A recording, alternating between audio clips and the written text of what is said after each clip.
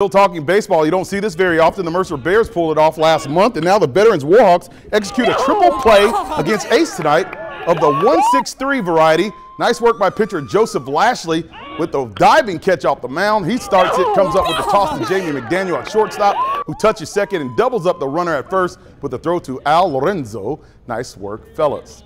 And the game wasn't too shabby either, especially if you like bonus baseball. Ace came out on top 4-3 and 11 innings. The Griffins are 18-4 on the season and host Crawford County in a big region contest Friday on campus. And across town, Perry scores 8 unanswered runs, including 6 in the last at bat, to walk off with a win over West Lawrence 10-9 for the 18-2 Panthers. They face rival Hoco Thursday on the short road trip. Shout out to Perry head coach Denny Bryant with win 101 in his career. He got 100 over Westside last Friday. Congrats.